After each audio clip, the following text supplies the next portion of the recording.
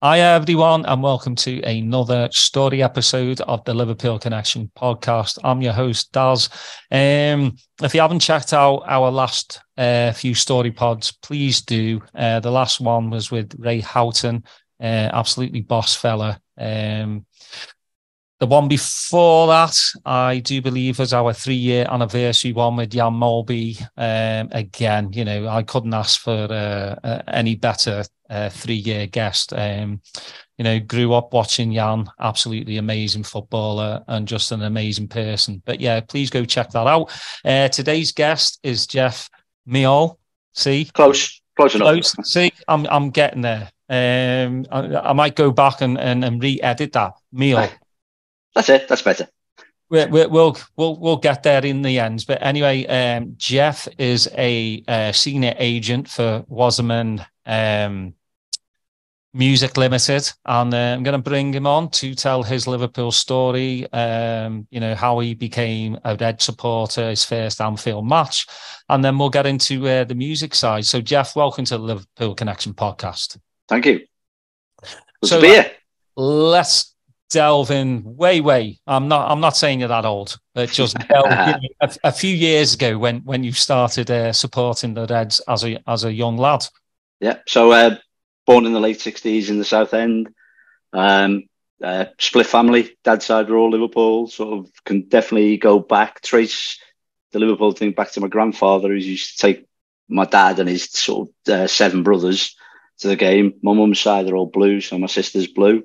But I obviously got the good end of the stick and sort of, obviously got taken to the match by him. And that's how the story started, basically. So he was a season ticket holder up until the sort of late 70s, early 80s. My first introduction was, and he used to take my sister along, not that she enjoyed it very much, but we used to go to all the reserve games because back in those days, the reserve games always used to take place at Anfield, and we stand in the paddock, which is where his season ticket was. It's sort of, all through the 70s, probably went to sort of, most reserve games for, at least 5 or 6 seasons, because I think that was just a better introduction to football for us. The derbies in those days used to be great. They used to have about sort of, 25,000 people in them as well. So, they used to open up all the parts of the ground there. And then obviously towards the end of the 70s, he started taking me to a few games. Would have been probably about 79, I think, probably been the sort of first time I was taken. Started going more regularly in the 80s, sort of, 81, 82. And then obviously started doing the classic thing of sort of going with my mates and leaving my dad behind, sort of, in about 83, 84. Had a season ticket from 84 to 87 before I went to college. And obviously that was I had a bit of a period where I didn't see too many games for sort of 87 through to 92, 93, and then sort of moved to London.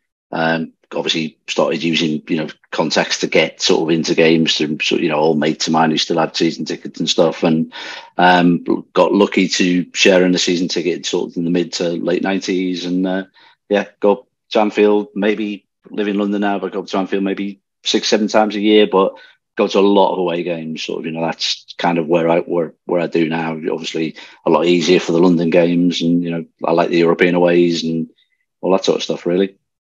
Do you remember your first? I mean, not the reserve, but your first team match? Do you know, really weirdly, I can't actually remember what the first one is, which is actually a really shit thing to say, isn't it? So that's not what you should do. But there's actually in my program collection. There's a program from 81 when we played Brighton. And that would be sort of the first time. And actually, I remember standing in the Anfield Road then that time. My dad had given up his season ticket at that stage. So we used to, we'd have had to pay on the door, basically. So my first sort of few games with him after we left the paddock would have been in the Annie Road end, and then a couple of cop visits. And then when they seated the Anfield Road end in about 83, we used to get lad and dad tickets a little bit, and then ended up sort of going into the cop sort of, maybe a season or two after that, basically.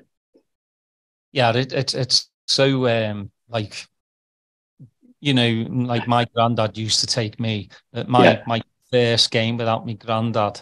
I was like Billy Big Balls. I mean, you just feel like you've stepped into another era. You're just like, it's me now, without looking at. I mean, my granddad would still be there, but like we'd go at different times. Yeah. And it so is. He'd look out for you if you needed any help, but basically you were still you'd gone off with your mates at that stage, basically. Yeah.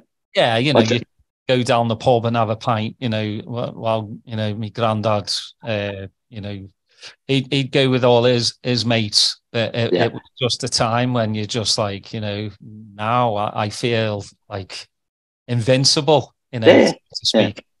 Yeah. So I actually can pinpoint my first sort of game without sort of my dad. He probably was there and probably went into a different part of the ground, but sort of arranged to meet sort of a bunch of mates from school, and we all arranged to meet up on the Kop one European game. I think it was the Lech Poznan game in the, let's say it's 83, 84 season. And basically we all arrived and none of us met up with each other because we were all a bit too naive and stupid and arrived at different times then. And, obviously in a massive, what was it, 24,000 people standing on the Kop in those days, so, we all said we'd stand in a similar sort of area and didn't find, but the next time we all found each other and, the whole sort of match going with your mates sort of the experience took off from them, really. Yeah, it's, there was, I mean, for me granddad, there was always like a point after the match. He would just meet up with me just to make sure, I was all right and there was no trouble and stuff. Yeah. Same with away matches as well. He'd do exactly the same thing. He'd, go down on the train with me. Yeah. We'd just go different little sections of the away section.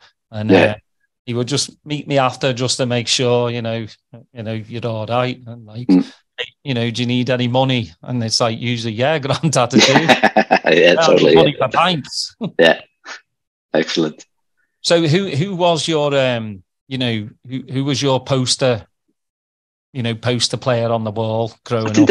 The first player I I fell in love with is like the right sort of expression you use these days, but it's Alan Hansen. I love the class of the man sort of as a defender, basically. To then see him sort of play live. I mean, obviously, he was in a team with Kenny and, you can't ignore the fact that Kenny was on the pitch, but there was just something about Alan Hansen and the way he sort of, held himself on a football pitch. Used to love the way he came forward as well. There's the very classic in the 5-0 Goodison away. He sort of like there's a scene where he just strides out and waltzes past a couple of players, and I used to love it when he did that. So he was definitely the first sort of hero. And when I was playing, I was always a defender, and so sort of like, although I was never tall enough to be a centre back, definitely that's probably why I gelled with him the most. So is it safe to say like your team was the 80s team? Yeah, totally. I've been watching, through 4 sort of decades now, but I was really lucky to, spend a lot of time obviously I lived in Liverpool. I went to a lot of matches, and, the 85-86 season, I think I missed 3 games or something. It was just, I was 16, 10 and 17, and, obviously the world's your oyster, and, we had a team where, sort of, it was the greatest season to follow them, wasn't it? And it was amazing. Yeah, it's I always have to pinch myself because from that team, probably 85 to like 89, I've been able to interview at least 9 of them. Because that's some of the best football that I've ever seen. And, apart from like the Klopp era, last season and not last season, that's just gone, obviously. But before that, a few seasons before that, I think that's the closest to the 80s kind of team that I've ever seen. The only other one I was, the Suarez sort of season, with sort of Brendan, that's the closest I think we come until Klopp came around. You could sort of go back to that. Yeah, exactly what you say, 84 to sort of, I remember the 70s side, of course, but, that would have been more from the television and, the occasional seeing one of them in the reserve game occasionally. But the 80s sides was just what a joy to watch that time was. Yeah, they were pretty hard men as well. Steve McMahon, Randy Whelan, even Molby is just, you don't see that as much like in a Liverpool team. Well, you're barely able to tackle nowadays. Exactly, yeah. But, I think like I've always thought we needed, I still love Fabinho. that I wish we had I mean, Milner, if James Milner could have come in maybe, 6, 7, 8 years younger than what he was when he left. Yeah. I would have loved that because, he does his he lets you know, he's right next to you. And I think that's what we've missed a little bit, I think, in the Klopp era team. That's just my opinion. I'm sure people are like, nah, we haven't missed that. But I just missed that, the crunching tackles. I mean, that's all right. Well, we grew up on it, didn't we? It was amazing. I mean, the players you mentioned in there, Mulby, I mean, what a fucking player he was. It was just, just again, sort of. I remember when he arrived, there was a little sort of settling in period, which obviously happens to a lot of players, but once he settled in, he was just, he was just a dream to watch. And I was there when he scored the goal against United, in the League Cup, which then we took us 20 years before we got to see it again. The story of that, and I still remembered it, and sort of as the hardest thing I've ever seen a player hit a ball, into a goal. It was incredible. Tumbled down the Kop, sort of further than I've ever tumbled, sort of, before. Ended up sort of 50, 60 yards ahead of where we were standing. It was incredible. Yeah, it's mental how he actually told me the story. He had the videotape. Yeah. Nobody knew apart from I don't know how it got out. It was Atkinson. Was it Atkinson gave it to him, didn't he? Because they were recording it for training purposes, weren't they? Yeah. And then somebody had found out later on and asked Jan, "Don't you have a tape of that goal?" And he was like, "Nah, no." And they were like, "Do you?"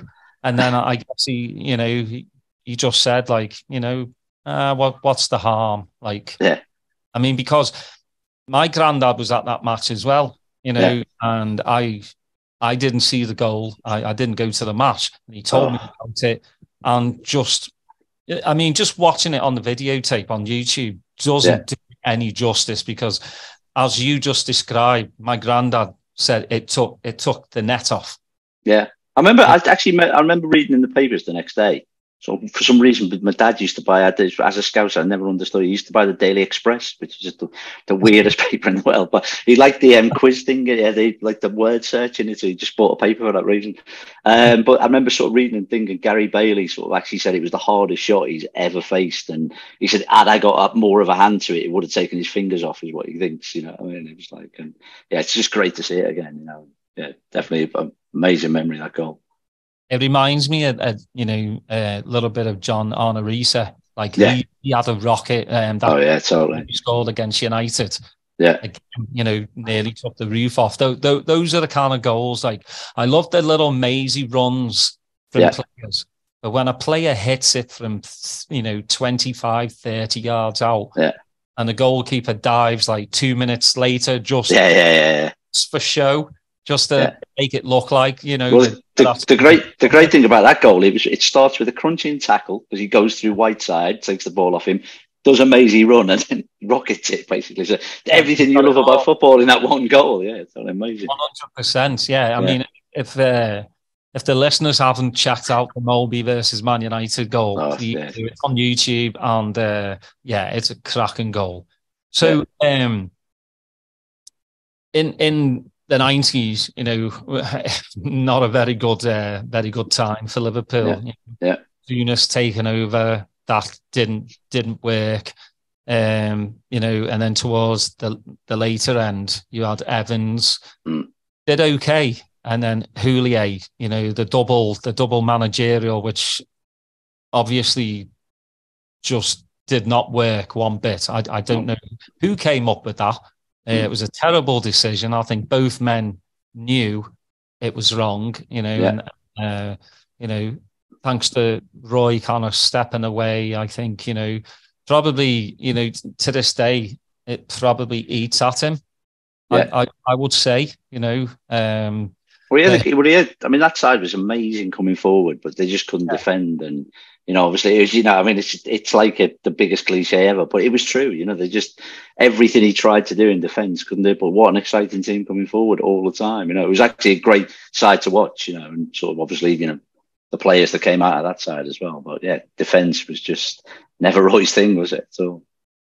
Well, I mean, in the first like Brendan years, same exact thing going forward were absolutely amazing. And then it was more of the we can score more goals than you can. It was great. It was great to watch at sometimes, but many a time, you're biting your nails, just like how's this going to end? I mean, totally. Even 2-0 up, you're just going, yeah, no, we haven't got this. I mean, it's like a number of times people came back at us all the time. So. It's what happened, when we played Palace, and we needed 10 goals.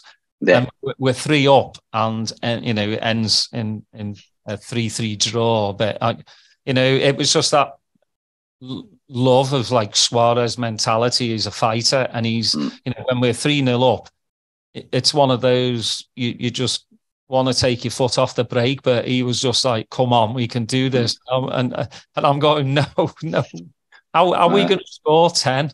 Like it was just mental, but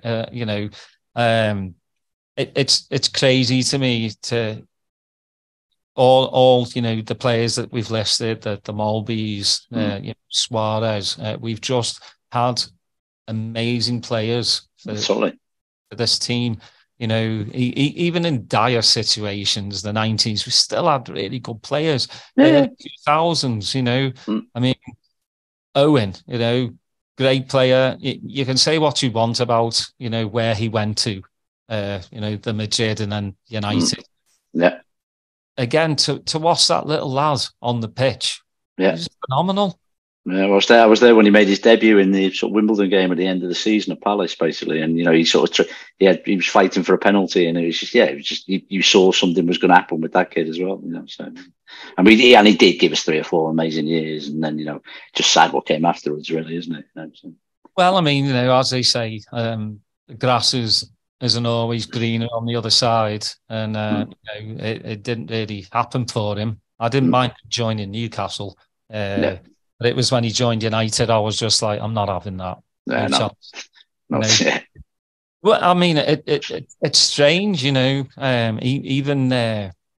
when you play for Liverpool and then you go across the park, and there has been quite a lot. And I don't understand that, It's either you can play for Liverpool or you play for Everton. Not both. Not both, yeah. I think some footballers have different mindsets than we do as fans, don't we? So, well, they do. Yeah, I mean, quite a few of them, especially these days, there's no, like I would say love for the club. There's no, like, affinity to stay at one club. I mean, We've had Gerrard and we've had Carra. They've been one club players. You never hear about that these days. It's long gone. It's about the money, or it's about winning trophies. I mean, for me, like, Harry Kane has been one of the best strikers on the planet. He's up there with the best of England, but he's won nothing. And maybe this is the season where he's finally he's had enough of. Well, there's lots of chatter about that over here at the minute. You know what I mean? Might be off to Bayern, mightn't he? I think that's one of the biggest bet, I think, at the minute.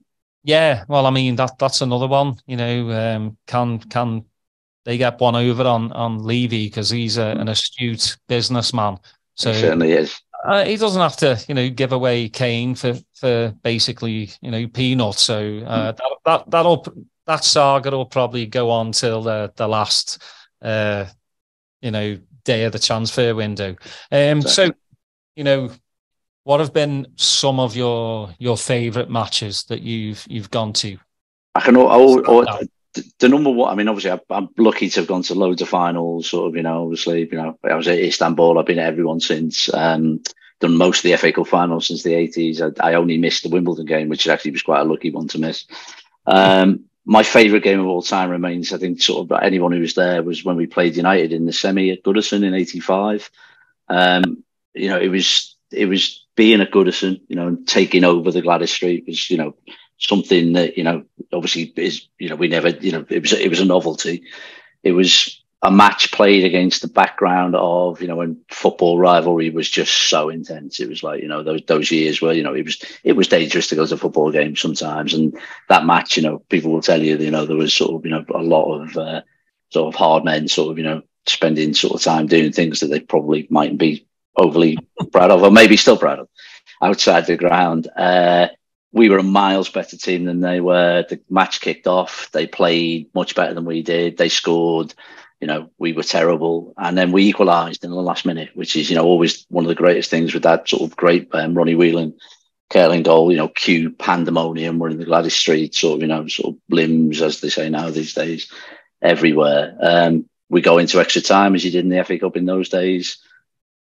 The game carries on exactly the same spirit. They score again, so they're winning, and then we equalise again in the last minute of injury time, and that is just, I still, it's giving me goosebumps now. Sort of, I had my glasses punched off my face. Bizarrely, saw them fly in the air in this madness, and a mate of mine actually picked them up off the floor, completely like untouched, which is just, I don't know how that happened.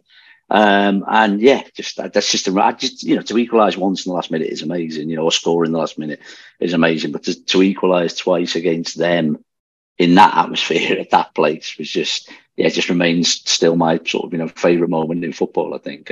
Sadly, we then went to Main Road 3 days later and got beat sort of 2-0 by them, and sort of, they went on to sort of play Everton in the cup final, because that's where we were due to go.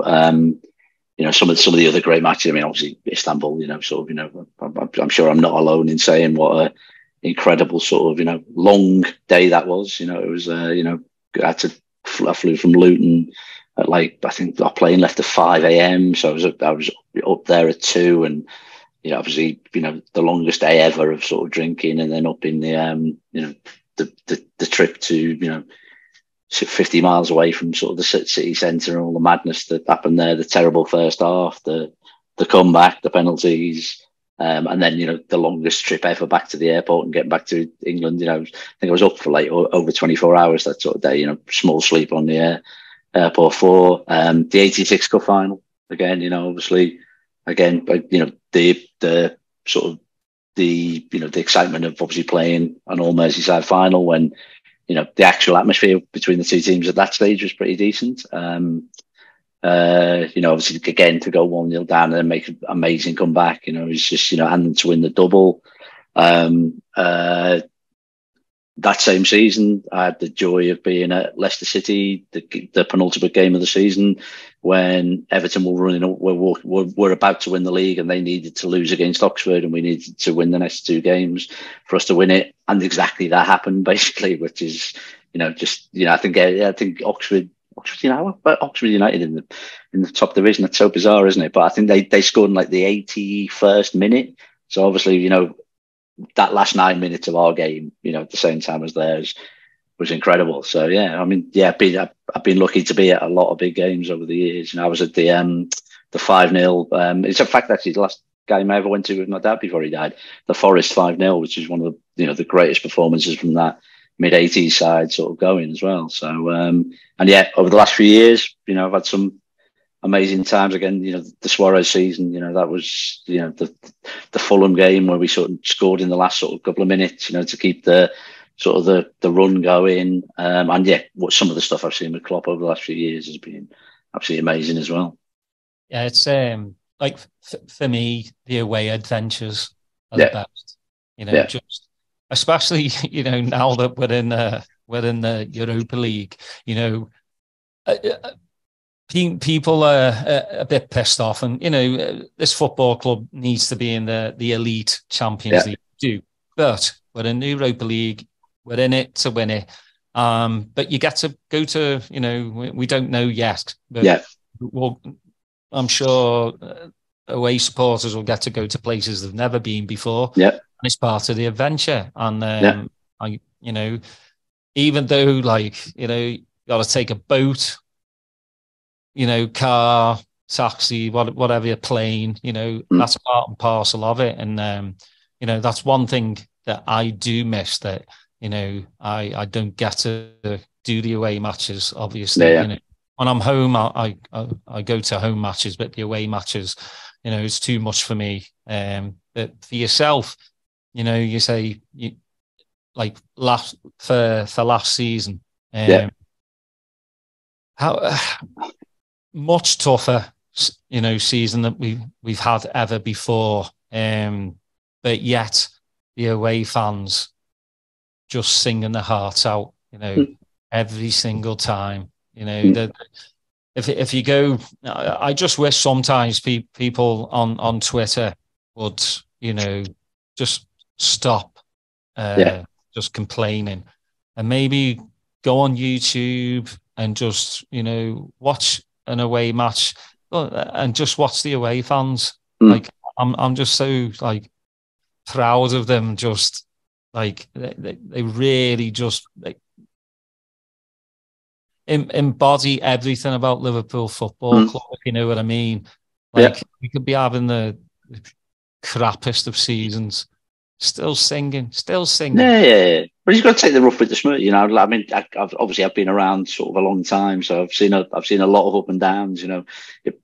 I started when it was only ups, and then the downs came, and the last few seasons we got the ups again, and a season like last year, it's just you just have to take it in its stride, and I did start at the start of this calendar year. I saw us lose at Brentford, Wolves, Brighton. It was just like the 2 draws of Palace and the draw at Chelsea, where we played awful. But it's still on my. I'll still do it every season until I'm sort of not able to, because it's just I love it. I love being with my people and having that sort of thing in your soul that we can't explain what it is, but we go along and we take the bad times with the good times. And luckily, we've had some good times recently. Yeah, and I think that's I mean, we want more good times, obviously, but that's football for you. You get the highs and then you get the lows. So let's go into I mean, and football and music go hand in hand. Football, music, and fashion go hand in hand. You're part of the the music business. And I saw some of the bands that you've looked after, booked. Muse, Paramore, Zootons, who I absolutely love. How did you plan a career in the music side of things? Not really. I mean, I just basically ended up sort of, leaving Liverpool in '87. Went to sort of college in Oxford. I actually went to Oxford Poly and Oxford University, and you've got myself involved in the sort of entertainment scene there, where there's a few bands coming through and playing. So I ended up becoming a sort of social secretary at the uni. So I started buying bands, that we were doing once a week off agents, which is what I am now. Basically, I didn't even know what an agent was. Like most people don't, that sort of, if you're not involved in live music. And, at the end of my sort of year of doing that at college, applied for a few jobs, in the music industry, because I thought this is where I want to be. And luckily, one company said, we've got a spot for a sort of trainee. So I shipped myself to London, basically, on a absolutely ridiculously low wage, sort of struggled for quite a few years. That was the toughest time to go to football, because I couldn't really afford to pay rent, never mind sort of go on football trips. But just picked up some experience and, sort of learning how to book bands and learning how to sign bands, first you sign them, then you book them is kind of the, the mantra of what our job's about. And, this was probably the sort of early 90s. I started to discover a couple of bands that sort of started to break through. I was around at the time, sort of when my career was developing. Around the time Britpop developed, so I started looking after quite a few of the sort of Britpop bands, Gene, Super Furry Animals, things like that, Biss, Idlewild, and that started sort of the first levels of successful band booking I did. I sort of late 90s discovered Muse and was with them for sort of almost 20 years, basically, until a couple of years ago. And it's just it's an interesting job. It gets me to I get to travel around the world. I sort of I get to do things a lot of other people do, but don't be fooled. It's not as glamorous as it might sound. It's mostly tied to a computer. It's mostly sort of sending emails and doing logistics and sort of negotiations and knowing about European tax rules and European visa rules and shit like that. So it's very and dealing with egos of bands and sort of, you know, having to sort of book bands into festivals and stuff like that. So it's it's an interesting sort of life, and you know, I don't think I'd change it. Well, I certainly couldn't change it now because I've been doing it for nearly 30 years. So yeah. Yeah, that's crazy. You know, we talk about footballers with egos, bands, definitely, especially frontmen. But what's the, like, you know, some of the riders that I've seen, because you know, I DJ as well. Right. But, you know, me and my mates used to book, you know, top DJs, and some of the riders were just like, are you having a laugh? I mean, what are some of the craziest riders that you've seen for a band?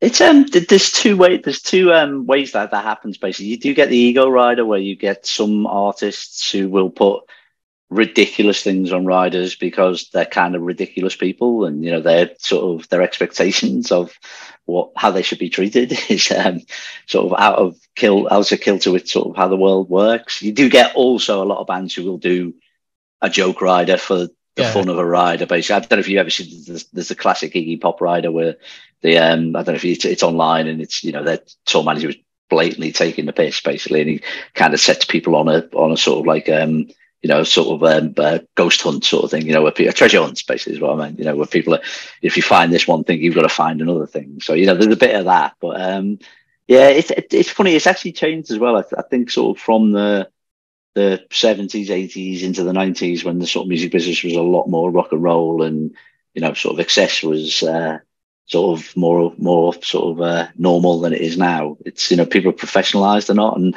one of the things people have realized, if you're a successful band and you put something on a rider, at the end of the day, you're paying for it, because it comes out of the show costings. And, you know, if you ask for somebody to drive you in a Rolls Royce, you know, you're fucking paying for that. It's like, so don't is what most people have learned now, basically. So, yeah. Now, for you being still in the industry, you know, for your take on things, because, you know, music's just a bit like fashion as well. You know, it comes and then goes. It comes. You know, obviously, Brit pop was massive in the early 90s, 2000s. You know, you had or late 90s, the grunge. Yeah, and new metal as well in that period as well. Yeah. But, you know, nowadays, a lot of this pop stuff is just commercialized, you know, and I love it when I discover new bands. You know, that little spark, the little, you know, shine in your eye, and you just like, you know, these are gonna go far. How do you like look at a band? Do you go see them first? Yeah, pretty much. I mean, I think sort of, because I'm sort of like a, you know, 30-year-old, I think we call ourselves veterans now, agent. You know, I have a reputation. People know who I am in the industry. You know, people know, you know, what I can do historically, what sort of bands I could do. Like, you know, people do specialize in different sort of genres of music. Sort of my history of sort of what everything I've done is basically guitar based. You know, I've dabbled occasionally in other worlds, but, you know, I don't know anything about sort of EDM music. I mean, I know what EDM music is, but I don't know how to book it. I like hip hop, but I've never worked hip hop artists and things like that. So what would happen is the majority of stuff that I sort of, you know, would be interested in starting a relationship with and sort of dealing with would come from either people approaching me because they know who I am and they sort of want to do it, or somebody I know tipping me that, you know, this is something you should look at. You should talk to this person. So, you know, there's a lot of networking going on and that, you know, I don't have to do what I would have had to do sort of, you know, as I started my career and, you know, go out 7 nights a week trying to discover bands. I mean, the world has changed anyway, you know, discovery is now done on a computer, you know what I mean? It's like, so, you know, obviously, you know, when we were growing up, you know, the only way you could hear a record was if you bought it, taped it, or somebody played it on the radio. Now we can listen to anything at any time, you know, sort of from our phone or from our computer, you know. So trends have changed, you know, things, the way the speed of the music industry has changed, the way sort of bands develop has changed. But, the principle of what we still do is live music. We're still booking shows, gigs and concerts and festivals for our artists. And we still have to find artists who are new and help them develop their career and keep them going. And, I have artists, I've taken on 3 weeks ago, and I have artists I've looked after for 25 years. So it's always a balance, basically. So, yeah, it just seems just such a tough business, because you can have one great gig and then you can bomb and everyone's just like, they're done. I mean, I didn't even like how like kind of the BBC wrote about Lewis Capaldi, quit show, his vocals weren't good. I mean, the lad has a Tourette's tick. Yeah. But that could have been just some upcoming band, that had the same issue as Lewis, and people read, online, and then they'll go, he must be shite.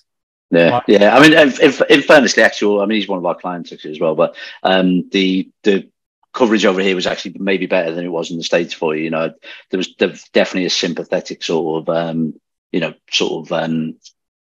view from the press to what had happened and how he did. And I think he will come out of it. Obviously after he has a rest and sort of gets his mental health in a better place. I think he will have a rest. I think the industry sort of from when I started in the 90s has definitely got better. Still needs to improve more. Looking after sort of artists and stuff like that. I mean, artists are highly strung people. They sort of if you want to be a lead singer, you've got some thing in your head in the first place, and sometimes what then happens to you, success or not success, will affect you in ways that nobody expects as well. And I think the industry's got better, but it still has could still be better all the time. So I think, like, for me, a great story is Jamie Webster, singing Liverpool songs, and obviously that got him through the door, but it's his talent. And he deserves like everything, all the praise possible. And then to be playing actually this weekend. Yeah, he's doing two nights, 24,000 people. He sold that really easily as well. Yeah, Peterhead is just I've known Jamie for a couple of years now, and he's just he's down to earth. How some bands, the lead singers just become absolute like pricks. Jamie will never. I'm saying nothing basically. Yeah, mum's the word. No, exactly. So, who's a good upcoming band that's on your kind of roster? Well, if you want to, I've got a couple of things I've just taken on sort of like really recently. I've taken on an Australian band called the Terrys, who's sort of starting to break Australia, and I think there'll be a global story about them. Sort of good little guitar band, looks like a bit punky attitude, but sort of also plays sort of quite melodic music. It's like I'm sort of feeling quite sort of confident about them. Who else have I just started working with? That's always the hardest question you can ever ask a booking agent, who you're working with, because we're always working with whatever we do. I do a lot of sort of as well as like indie guitar, I do a lot of rock and metal things as well. And I've just started working with the sort of Japanese band One OK Rock, which is selling loads of tickets, and I feel really confident about them. And it's the hardest question you've just asked me there. It's like I don't know sort of whether there's an equivalent question you can ask anyone in another industry, but we always forget who we represent as well. So because I think I represent about 60 bands at the moment, and I'm only looking after their live career. The managers look after the other aspects of it, and we usually collaborate with the managers to put together a strategy of how we sort of see their live work go. We do have relationships with the artists because we go and see them. We meet them usually at a pitch and things like that, basically. So yeah. So how during the COVID time must have been obviously really hard for yourself and bands. It was awful. It was like we were the first industry to close, and we were almost one of the last industries to reopen. For the reasons that people did what they did, obviously live music shut down because, you're talking about social distancing and gathering of people, the only way you can do music successfully is in that environment.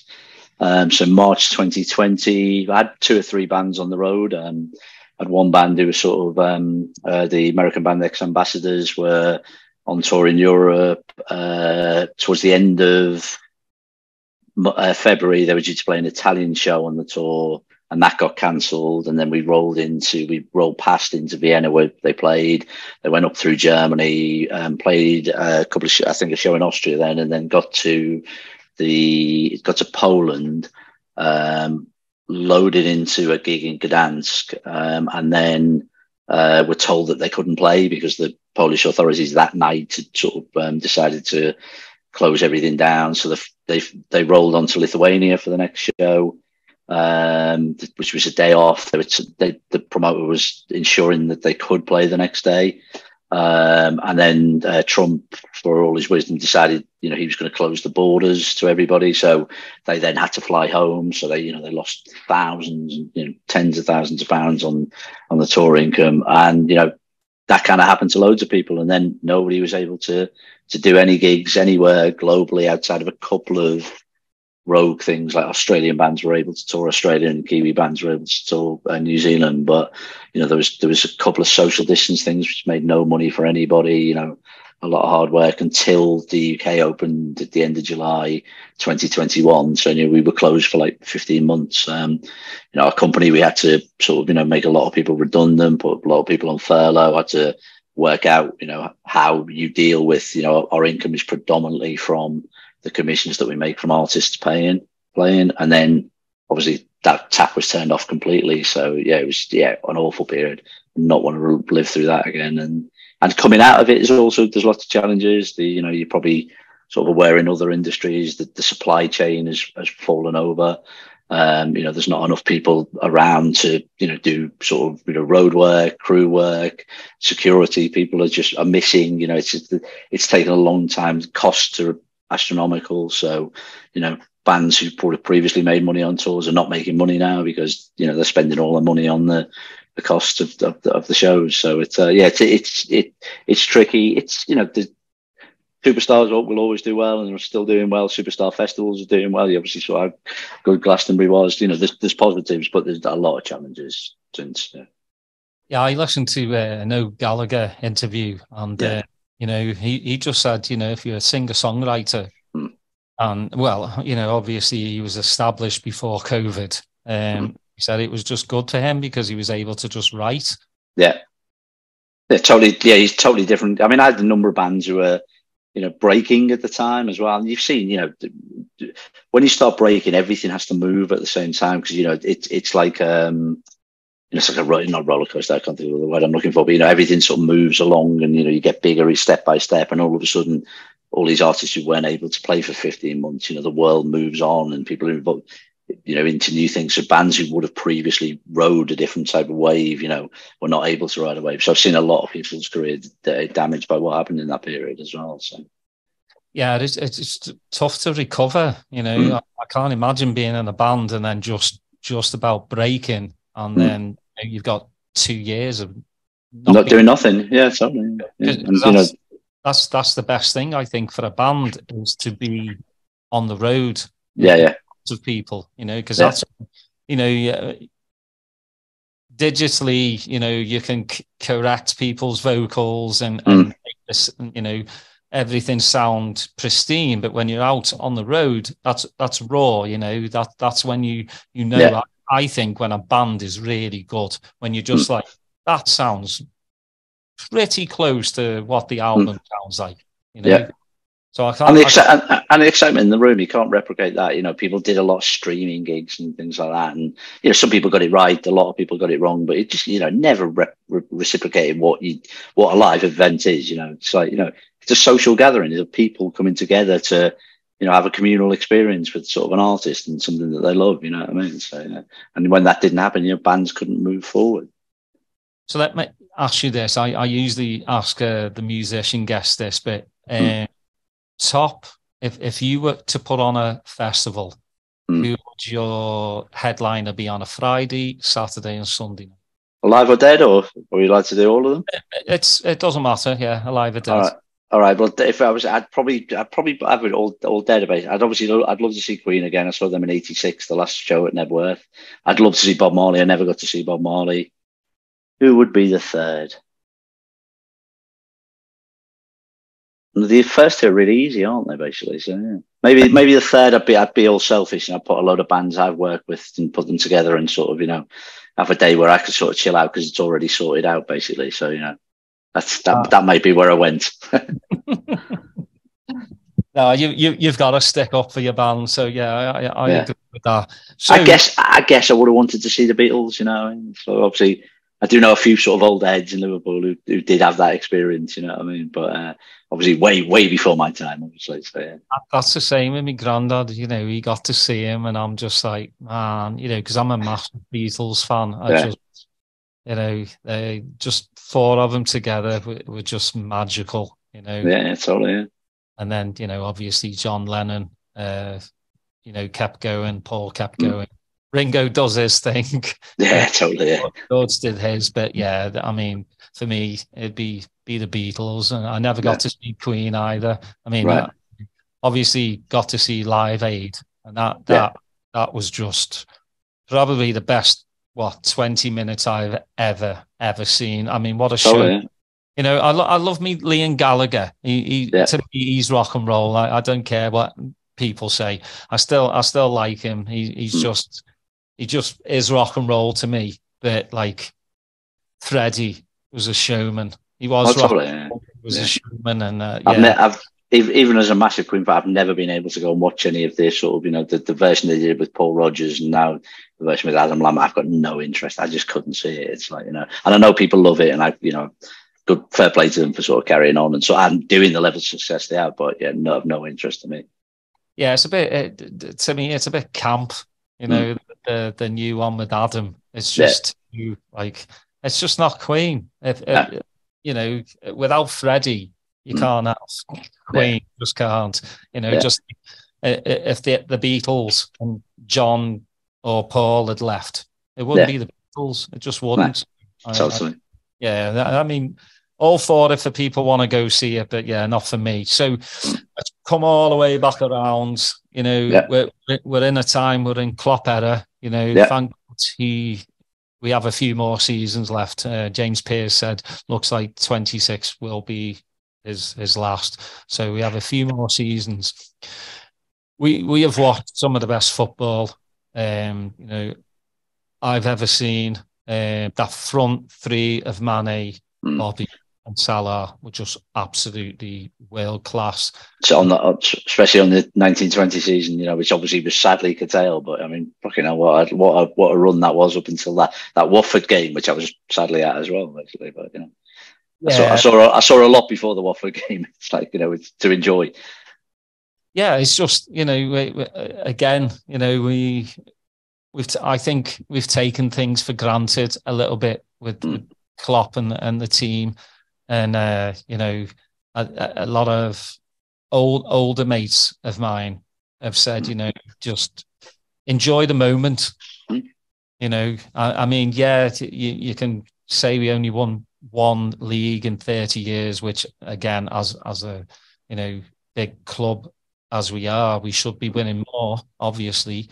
But we've also been up against a juggernaut in City, a cheating juggernaut. Yeah, I'm allowed to say that on here, aren't I? Yeah, why not? Unless both of us might get sued for that, but it's like Yeah, I mean, we talk about 115 charges against them. Yes. There was charges for UEFA as well. They were able to, get out of that. We've just been up against that. Lost the league by a point. Came close to winning the Champions League. I thought we were a better side against Madrid. We just caught on the break. It happens in football. And Courtois having the game of his life as well. That was the other thing. Yeah, exactly. I mean, he's a world-class goalkeeper, but again, it just seemed like it wasn't our day. He was stopping everything. But what do you feel that we need to do? Obviously, I just think it was one of those perfect storms last season. Playing all the games that we can the season before. Yeah. And missing out on the league by a point, moving to Madrid, and then barely a pre-season. Yeah. Then those early injuries to our midfield, and then the World Cup. You know, they're not excuses. I don't call them excuses. I call them facts, because it is a fact. All those are factual things that happened. What do you think? Like, we brought in McAllister, which you know, it's looking like probably the bargain of the season. When you look, Mount's gone for 60, Havertz has gone for 65, Declan Rice is 105. Obviously, the English tax there. Well played, West Ham. You know, well played to them for sticking to the guns. But for 35, McAllister walks into our team like almost immediately for me. Do you think we need a massive rebuild, or just at least another 2 players who can? I would say 2 to 3. We obviously need more sort of, you know, defensive cover. You know, obviously the sort of, you know, we have obviously first class sort of fullbacks with, you know, I think Tsimikas on his day is a great replacement, but I think that didn't have the best season, and, you know, I'm not sure if he's actually going to stay on, but, you know, I don't think there's too much we've got behind sort of on the fullbacks there at all. Centre backs didn't have a great season last year, but obviously, you know, we know what they're capable of when they can play. I'd like to see definitely, you know, 1 or 2 brought in sort of as, you know, sort of cover or development sort of there. I'd love to go through the next season with a sort of fully fit, functioning midfield. You know, we, as you say, those facts, you know, we didn't last season. You know, we had a bunch of sort of players who, you know, like in Milner's case, you know, he probably wouldn't have played the way he would have played if the other people had been injured, and, you know, he could have been used in a very different way. You know, at the Fulham game at the beginning of the season, to me, he was the man of the match when he came on in the 65 minutes, because he calmed everything down, and that's what he was good at. I think Fabinho had a really bad season. You know, I don't think Klopp expected him to fall off the cliff sort of like quite what he did. Hopefully it's I can't say that word, anomaly. I think I got it there. You know, and he may come back. He definitely played better towards the end of the season than he did at the beginning of the season, but was such an influential player in the seasons before that. You know, if McAllister can sort of, you know, bring strength in, I'd still like to see, you know, 1 or 2 more midfielders. You know, the forward line, I think we're happy. I'd love to see sort of Nunez settle down. I had a theory about him at the beginning of last season when he started playing. I thought he was like half sort of Zlatan and half Ronnie Rosenthal. And there was a period in the season where he was like 90% Ronnie Rosenthal and 10% Zlatan. He's like, it's either a worldie or a sort of miss on the goal line. You know what I mean? But I mean, he's obviously a raw talent. Gakpo, you know, came in at the worst period, and, you know, we played him in years and looked like like he was a terrible fit. But man, did he settle down? And, you know, I think he's somebody who, you know, we're going to play around his style a lot next year. Salah didn't have his best season, still put in 22 goals, you know, and, you know, he's still young and fit and, you know, capable of, you know, coming back into form. So, you know, with the squad's there, it needs a bit of work, you know, to sort of make it a little bit stronger. And we've got to get rid of the mistakes that we made last season. But, you know, I'll put some of that down to everything you're saying. You know, we were running on sort of empty by the time the end of the season before came. You know, the short break, the World Cup in the middle of, you know, a lot of things conspired against us and the injuries. So, you know, I like to put that behind. You know, Klopp's definitely the man to sort of, you know how to fix it. And I'm sure there is, you know, for all of my moaning on my Liverpool WhatsApp group, which Big Tony's part of, you know, I'm sure there is sort of work going on to try and sign somebody else, you know. So, yeah. Yeah, that's the thing. I think, you know, with the whole FSG thing, it's just left a bad taste in people's mouths, you know, not bringing in a midfielder last season. Well, we did, but, you know, we all know how that turned out with Mello, you know, just absolutely. He's going to be a quiz question in years to come, isn't he, basically? Sort of, you know, he's like, you know. Yeah, probably how many minutes did Mello play? You know, I mean, it's not his fault. I mean, a lot of abuse was at him. Not his fault that he was doing extra training, he got injured and it was a bad one. So, we should live and learn. But I think there's just a bad taste in people's mouths. I mean, we already brought in McAllister before the window even opened. And I think everybody's quite a lot of our fan base now are, they're like, where's the next one? Where's the next one? You know? I've got, again, sort of the arguments we have on our WhatsApp group, but I've also got a theory that, and I'm definitely not angry in any shape with Klopp whatsoever, but I also think some of it is down to him, because I think he is so definitive in the type of players he wants. And, he waited for Van Dijk, he waited for Alisson, which, to the detriment of half a season before Van Dijk arrived. Our defence was a shambles until that happened, basically. And I just think I think, he won't ever settle for, a stopgap, where maybe last season would have been the time it would have been beneficial, but, he's only after definitive players to fit systems that he wants to play. And, maybe it was a bit of sort of tightness from FSG, but equally, I think part of it is Klopp, wasn't going to buy a player he didn't want. Yeah, I agree. And he can't be stubborn, We should have let a few players go the season before. Ox and Keita, 100% should not have been in the squad last season. I mean, I think I saw a stat where they barely played 7 games between them, which is just horrendous. And for me, I'm starting to think of like Thiago as a luxury player now, because he play more than 25 games a season. It just seems, but I have belief. I'll always have belief in this squad. Even if we've had horrible squads before, and we still believe we are still Liverpool Football Club. I still think we can compete against City. Arsenal have spent a lot of money already. Chelsea. How in hell they've spent 600 million is just beyond me. No understanding of that whatsoever. It literally looks like their owner is insane. It's just like, it's just, which, I would love nothing more than to sort of see that, have them relegated us, by his madness, and finishing 12th, that's not that far off it, is it? Exactly. So, money doesn't always buy you, what you want. I trust in Klopp, as I know you do. I know a lot of listeners do as well. We just have to believe. I think we'll go again. If we can get these players bedded in, I think we'll challenge. I really do. I think if we do keep him, I think, a back on form Fabinho is, he was, for a while, he was the best defensive midfielder in the league. And then last season he wasn't, it made a hell of a difference to everything that happened to us last season. Yeah, I just think they needed to go away. I still find it insanity that some of these players are still playing internationals, especially after the World Cup and what the short pre-season last season. It's just mental. I think, FA and FIFA and UEFA cheat some of these players. Like, they're just crazy. Yeah. At least Mo's been having a nice time. He looks like he's having a good time on holiday. Yeah, he does. Both chilling out and keeping fit as well. So he obviously posts his fitness videos as well. Yeah, he'll. I think again with the right additions, I think we'll see Mo get back to his best. I think Nunes will have a breakout season.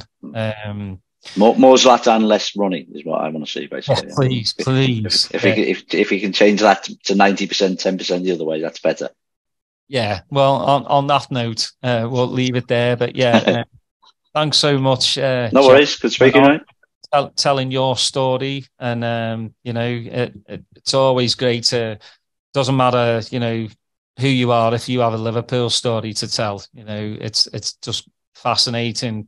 Every walk of life has a different story to tell. It's the same. We all love the same football club, but it's how you arrived to supporting them, and where you came from and all that. So it's always great to hear. Excellent. All right, nice speaking to you, man. All right. Well, thank you everyone for listening. Please like and subscribe. And like I said, if you haven't checked out the Ray Houghton one or Jan Mulby one, please do. Until next time, I'll see you later.